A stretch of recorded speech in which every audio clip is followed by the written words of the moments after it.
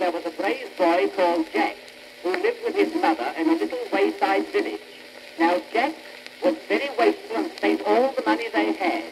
Oh, you heedless, wasteful boy! All I have is gone, and the only thing to do now is to sell my poor cow.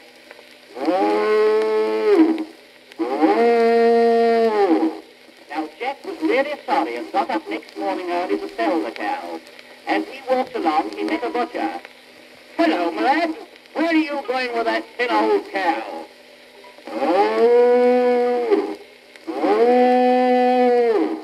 She's neither thin nor old, and I'm going to sell her.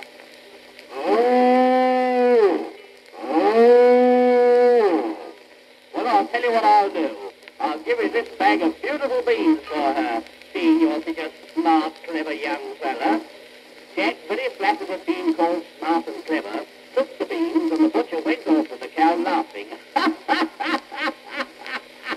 When Jack got home, his mother was very angry at his silliness. Oh, you careless, good-for-nothing boy! What have you done? Fancy selling the cow for a few paltry beans. And she was so angry, she threw them out of the window. Next morning, when Jack awoke and looked out, he saw where his mother had thrown the beans, a great thick beanstalk growing right up into the clouds. Jack made up his mind he would climb to the top. When he got to the clouds, he found himself in a strange country and started off to walk until he got tired.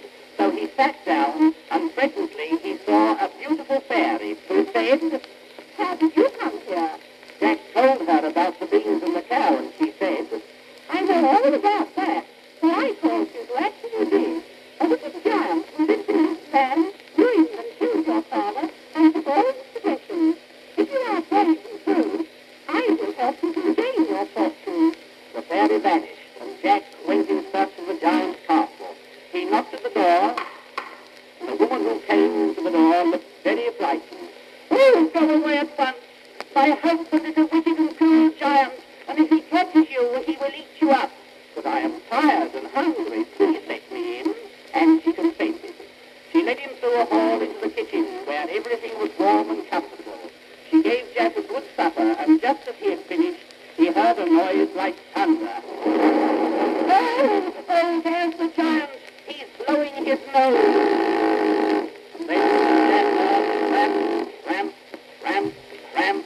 Then there was a knock on the door. It made the house shake as if the